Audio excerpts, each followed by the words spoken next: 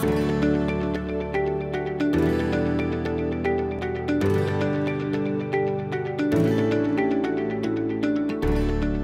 Intersocietal Accreditation Commission and ultrasound probe manufacturers require electrical leakage tests on all transesophageal ultrasound transducers.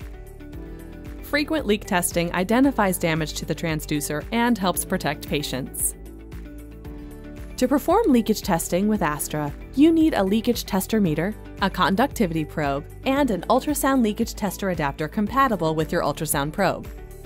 Be sure to consult the manufacturer's instructions for use for proper leakage testing. First, attach the TEE probe adapter to the leakage tester.